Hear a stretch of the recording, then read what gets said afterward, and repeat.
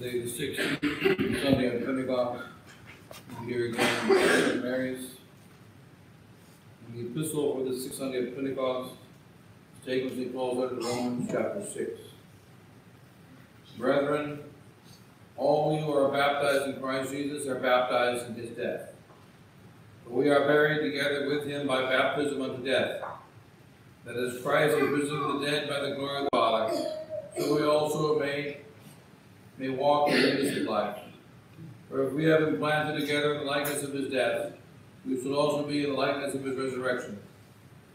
Knowing this, that our old man is crucified with him, that the body of sin may be destroyed, and that we may serve sin no longer. For he that is dead is justified from sin. Now if we be dead with Christ, we believe that we shall live also together with Christ.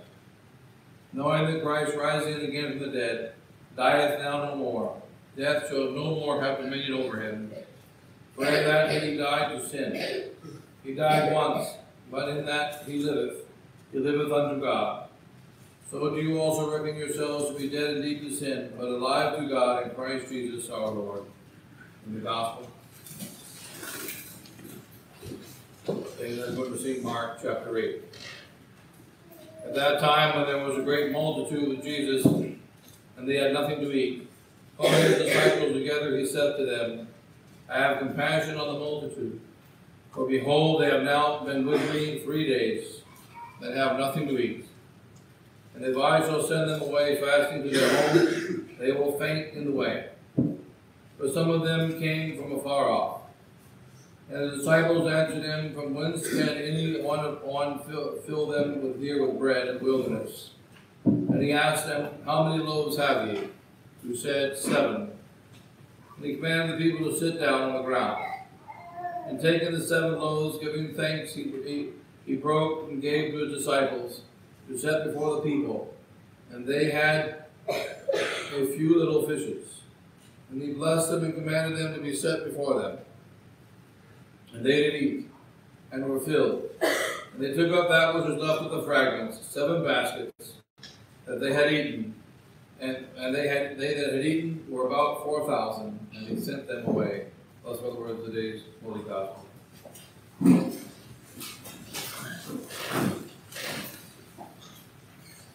Brothers and sisters, come in.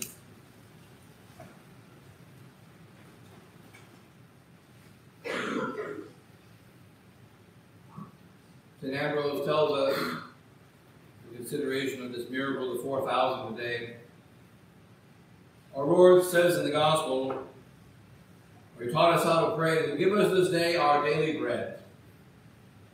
Some pray and they don't receive what they ask for. Others pray and they receive.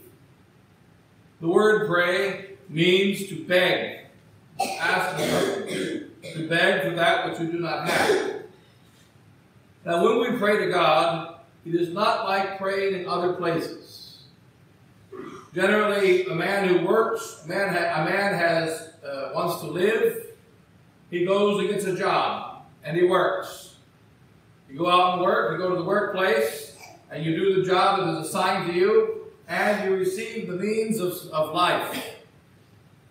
You know what you're going to receive. You go to the place of work, you do the job assigned to you, you know what the pay is, you get the pay, you take the pay, and you support your family. For the just man, the laborer is worthy of his hire. This is how we normally get the things we need. But on this day, notice that there are 4,000 that are fed. This is different from the other time when our Lord Jesus Christ feeds 5,000. He feeds 4,000. He says, now we wish to be fed. Are we going to be fed according to our just deserts? Are we going to be fed according to our labor? When we go to Jesus Christ, there is a condition. We have to go out in the deserts. We have to go out in the desert. And notice when the 4,000 go out in the desert, they go out in the desert to hear Jesus Christ preach. They go out in the desert to learn something they can't learn in the city. They go out in the desert because there's something more valuable than the things of this world. Our Lord Jesus Christ quickly goes out in the desert. They have to choose. Do we gather provisions, or do we follow Jesus Christ in the desert? Do we gather the things we need, or do we follow him? And remember, at the end of the world, our Lord Jesus Christ says, there's going to come the Antichrist. There's going to come a great chastisement. There's going to come a great difficulty. And he that is on the roof, let him not go down to collect his coat. He that is in the field, let him not go back to his house. But you immediately go and follow Christ. The normal thing is, I'm getting ready to leave. I will go and collect my things that I need to survive for 2 days or 3 days. And then we go. I'll get a job and I'll save up for the trip. And then we go. Our Lord Jesus Christ is now beginning to teach his apostles, this is the way you get things when you are working in this world. And this is the way you get things when you're being a normal man. But I am God. And I demand more. So you will have to follow me in the desert without provisions. Now this is not the time of death. It's just follow the Lord in the desert. He is in the desert. He is going into the desert. Why did we go into the desert? Why did they go into the desert? To hear Christ preach the truth. And why did they go immediately? Because Christ just went. And if they waited, they would not find out where he went. They would not be able to catch up with him because he moves quickly. And they had to decide, am I going to follow Jesus in the desert? Am I going to follow our Lord in the desert? Or do I go back and gather my things and then follow him in the desert and try to find out where he went? Later on, the Lord will tell his apostles, don't you remember when I fed the 4,000, the miracle today? Don't you remember when I fed the 5,000? I fed the 4,000 and I fed the 5,000. I can take care of you in any circumstance, in any situation. Now they have fed the 4,000. The 4,000 followed in the desert, and our Lord said, behold, they followed me in the desert. How can I send them home when they followed me and stay with me 2 days in the desert, and if they go home, they shall faint in the way? And then one of the apostles, as well as the wise men standing around, says, how can we feed them in this wilderness? How can we feed them in this wilderness? Here St. Ambrose tells us, as we travel through life, the Lord God gives us small tests. He gives us little tests and little tests and little tests. Now the apostles failed in many ways. You know that when Holy Thursday night came, they ran away as cowards. They did not have the strength to stay with Christ. And they denied him when Good Friday morning came.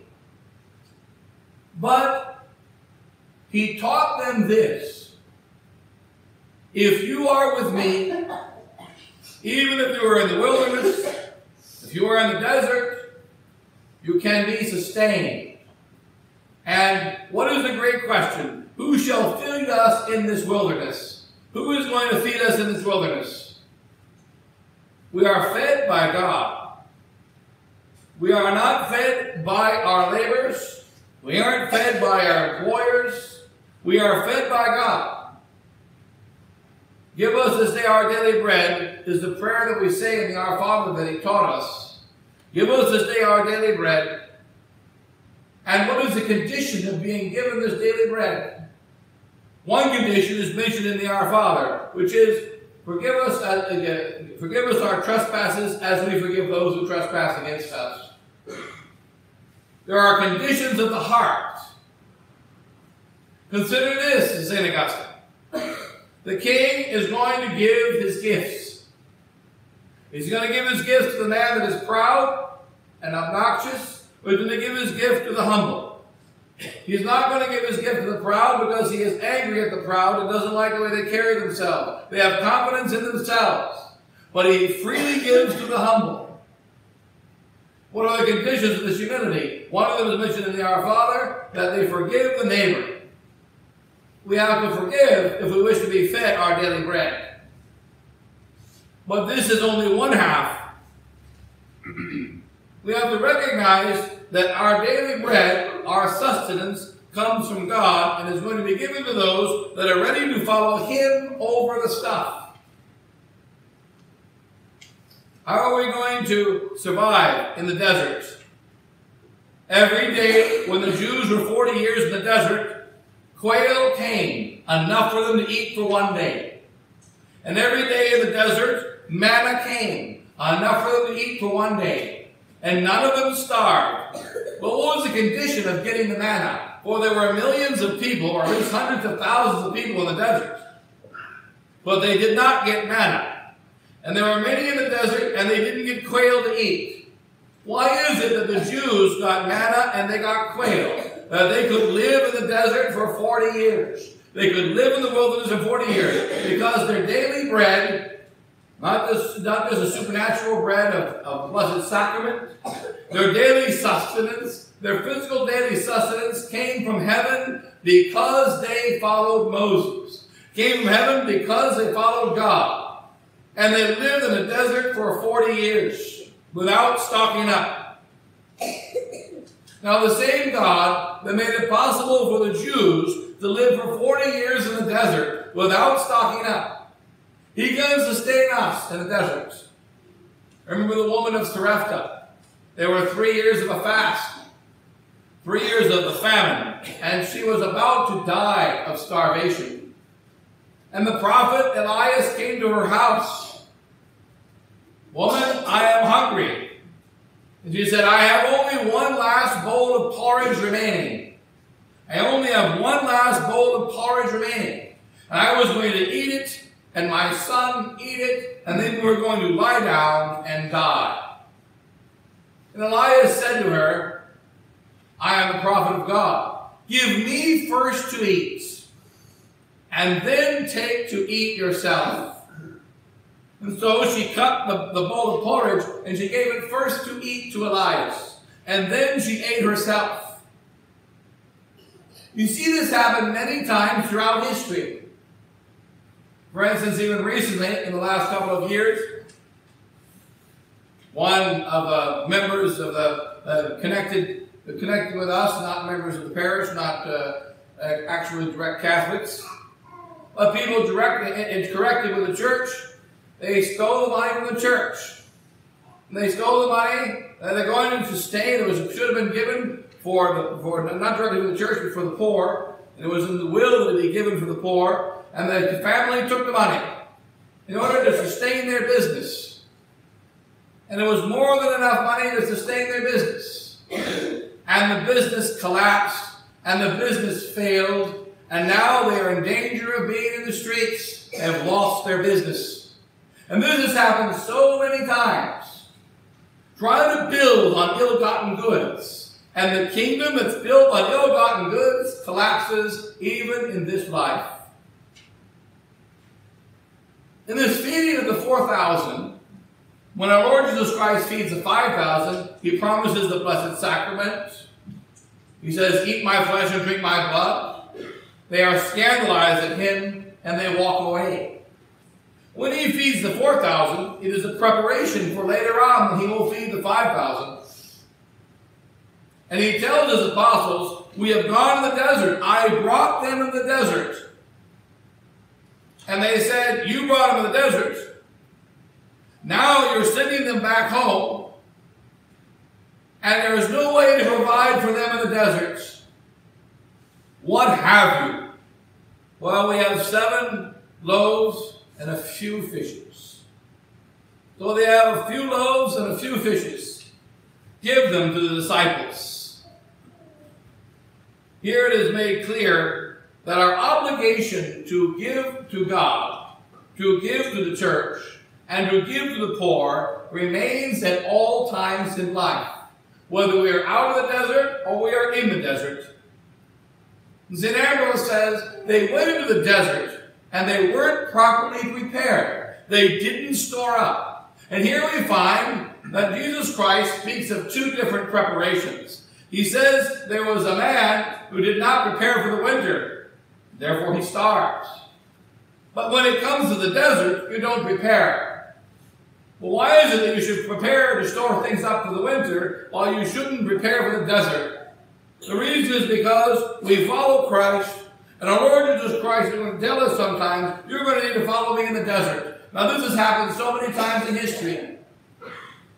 This is the beginning of persecution. The time is going to come when they say, you must choose. Are you going to follow Jesus Christ in the desert? Or are you going to stay in the place where there is food, where there is sustenance, where you can sustain yourself? Because if you don't take the vaccine, which has aborted fetuses in it, and if you don't do some other immoral thing, you won't be able to keep your job. You won't be able to keep your house. You will not be able to stay alive in this world. You won't be able to do it. And we don't follow Christ in the desert. Be like the German priest in World War II, who was in the German army as a deacon. And he said he felt the necessity to follow Christ. And one time, the Germans were losing the war. The Americans were attacking. And they were told one man had to volunteer to attack the American positions and see where they were. And no one wanted to volunteer. So they were losing the war anyway.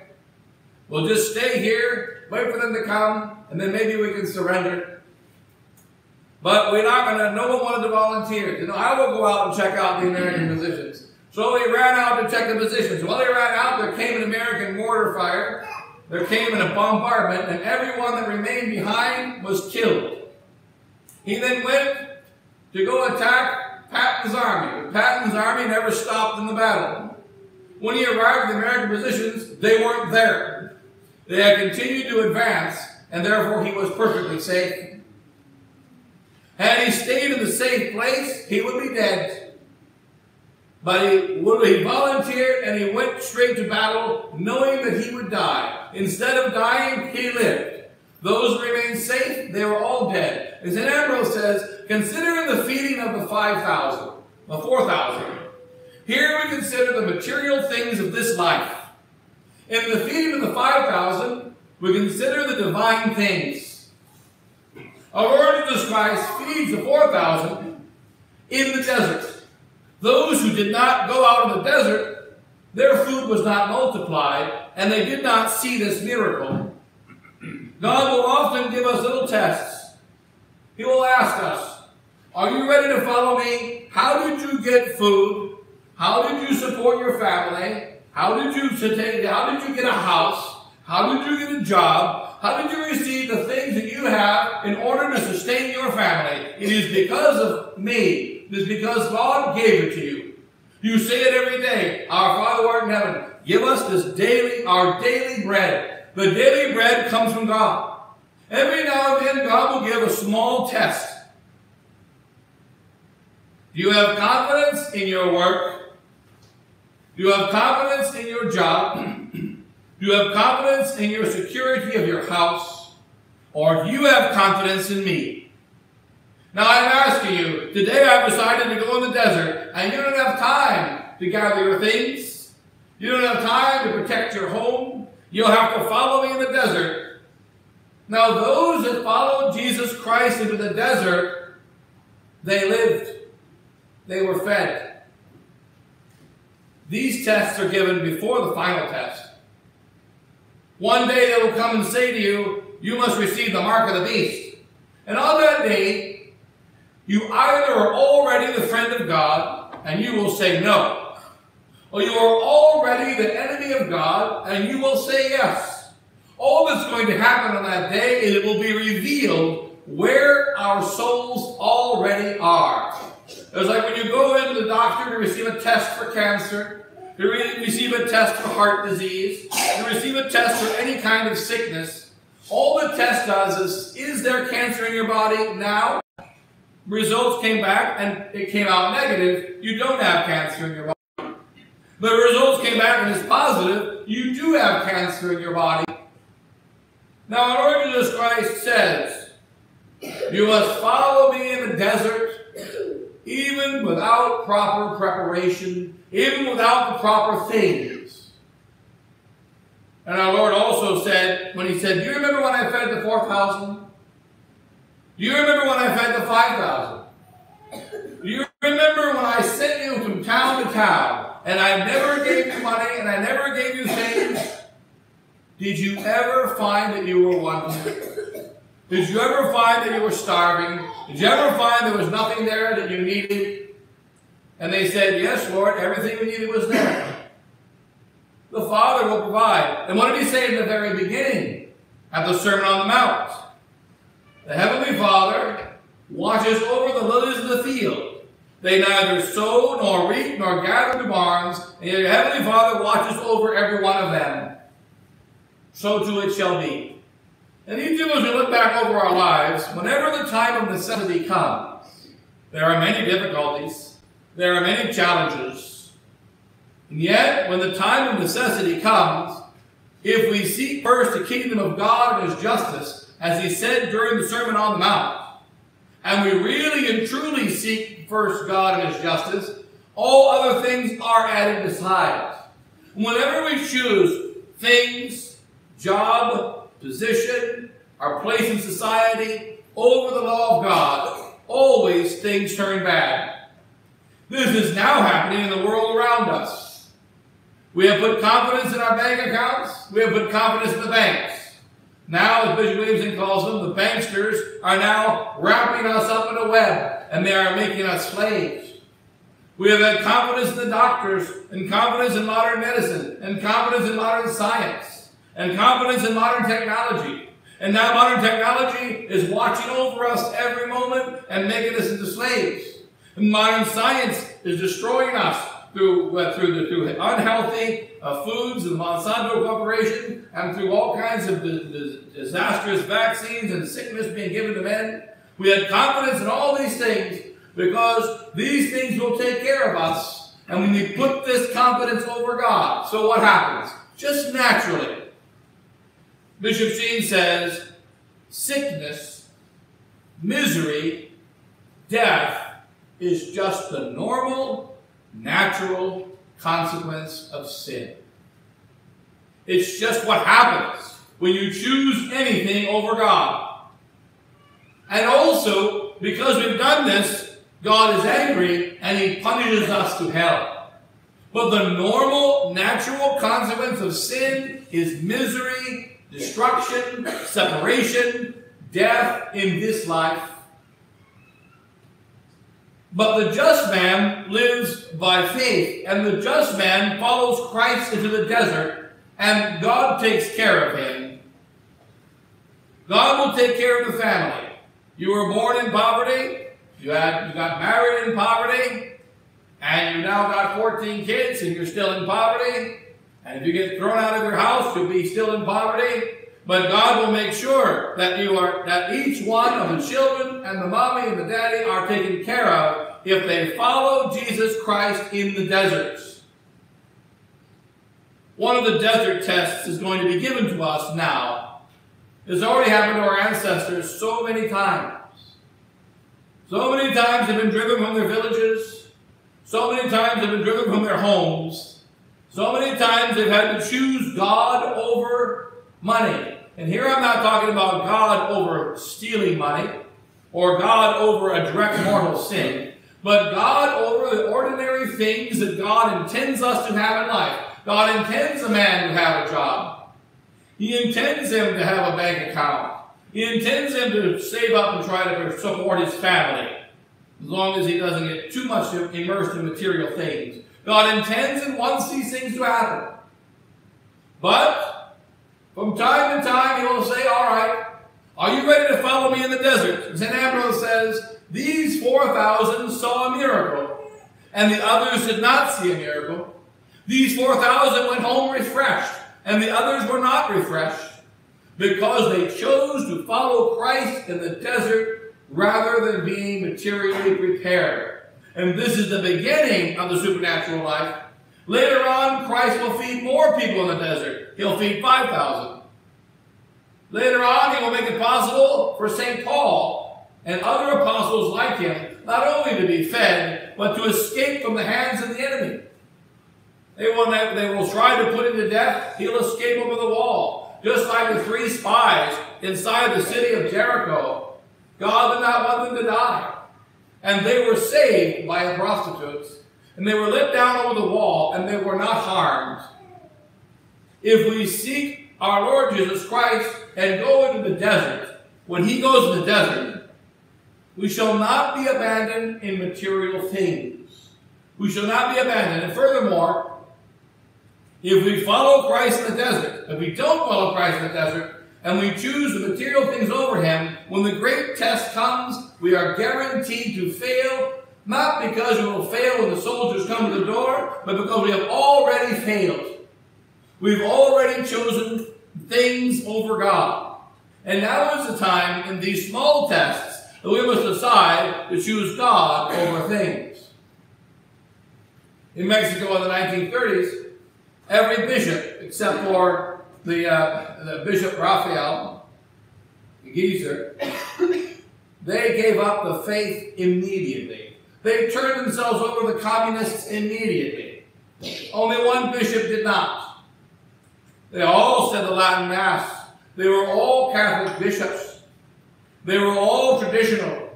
But they gave in immediately because what happened?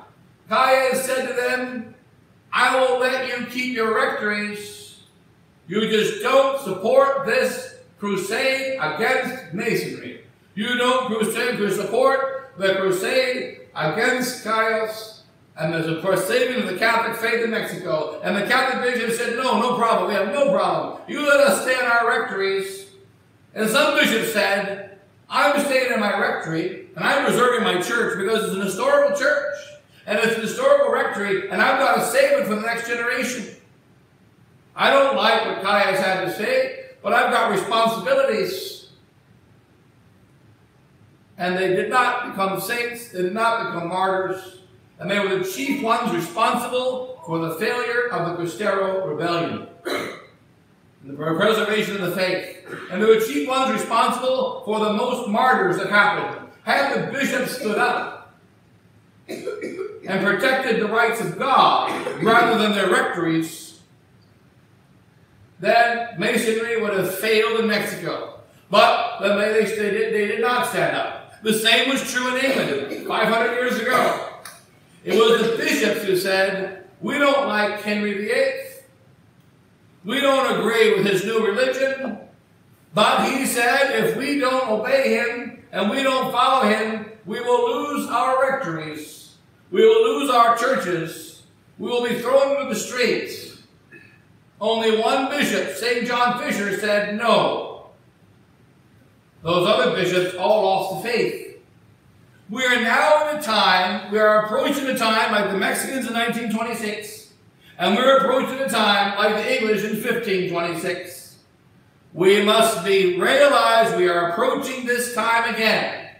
And they are going to say to us, are you ready to keep your faith or keep your job?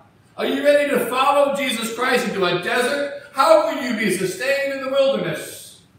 How can you be sustained in the wilderness? And the apostles asked the question too. How can we get food in the wilderness? But Christ shall sustain in the wilderness. And furthermore, those that don't go to the wilderness, they shall not escape the judgment. They shall also be in a state of sorrow, and they shall also struggle and die. Those who do not go in the wilderness. So God will give us a test. St. Ambrose talks about today. Are we ready to follow Christ into the wilderness, believing that as he took care of the lilies of the field, who neither sow nor reap, he'll also take care of us, whom he loves more. As he took care of the Jews in the desert for 40 years, every day they got manna, and every day they got quail. And every day they ate their fill, and no one was hungry for 40 years. Why? Because they followed Christ. And he says in the prayer that he taught us in the New Testament, give us this day our daily bread. We ask the Father to give us our daily bread. We all worry about our daily bread. Each one of us worries about our daily bread. And yet, if we follow Christ first, and we follow the faith first, and we really don't want to give up our jobs, we don't want to be thrown out of our rectories, we don't want to be threatened with the loss of all things we have, and normally we should not be. But we are headed into a time where this is going to be the test. And we must understand, in the feeding of the 4,000, that God will take care not only of our supernatural well-being. He knows He made us flesh. It is He who said, "The Lord knows you have need of these things." He made us needing clothing. He made the first set of clothes for Adam and Eve. He knows that we need sustenance. He made sure there was food in the Garden of Paradise. He knows we need a place to sleep. He knows we need to be not abandoned. He knows we need friends who take care of us and help us, and He will provide all these things. It was a bird that brought food every day. A raven brought food every day to Elias. He was praying before God, and a raven brought him food every day during the famine. We are headed into a kind of famine that will not only be spiritual, but may also be material in the next years to come. Those who seek first the kingdom of God and His justice, those who are ready to give up the job and the things of this world in order to stay with God, when they go in the wilderness, they shall say, "How can you find food in the wilderness?" And yet we will find food, we will find sustenance, we will find shelter, we shall not starve in the crisis that is upon us already, and they will continue. Look what happened to our Holy Church materially. They left behind God in Vatican II. They no longer follow God in Vatican II. They decided to make it a religion of man. And what happened? The donations stopped. The churches closed. The schools closed. All over the world, the church has lost its glory and its property. It has lost its place before man. And so it is that God will not just simply give us a spiritual punishment when we abandon Him. There shall also be a material punishment. And Bishop Sheen says, remember about this material punishment, it's not even a punishment from God. It's the natural, normal consequence of sin. When a man decides to be a drunkard, God does not make him have liver disease. God doesn't make him have mental problems. God doesn't make him have bad breath. God doesn't make him lose all his friends. God doesn't make him make bad decisions. God doesn't take away his use of reason. His choice to drink does. And it's a natural consequence of drink and a natural consequence of drugs that these wicked things happen. And it's a natural consequence of adultery and a natural consequence of fornication, a natural consequence of broken marriages, a natural consequence of abortion, a natural consequence of birth control, that we be alone, abandoned, and in despair. That's a natural consequence of greed, that we lose all things we have, because a man stronger than us comes and takes our stuff. It's a natural consequence of murder, that we find ourselves murdered by someone whom we had unjustly killed. Every single sin is a natural consequence that destroys us. Give us this day our daily bread, and follow Christ into the desert. Choose God over the things of this world. And this test is going to be given to us. We don't know if we're going to pass. We're so afraid. I cannot guarantee that I shall pass the test. You cannot guarantee you shall pass the test. We must ask the grace of God and the protection of Our Lady that when the test comes and they tell us, you must choose either to keep your job, you must choose to keep your health, you must choose to keep your position in society, you must choose to follow our rules and regulations, or you will lose your family, you will lose your house, you will lose your possessions, or you must choose to follow Christ in the desert. If we follow Christ in the desert, we shall not starve. If we follow the devil and to fulfill his requirements, he shall change them, and he shall change them, and he shall change them, until we are fully chained and dead and lose everything anyway. In any case, St. Ambrose says, let us be willing to follow Christ in the desert, and he will feed us as he fed the 4,000. Bless you all. In the name of the Father, and the Son, and the Holy Ghost. Amen.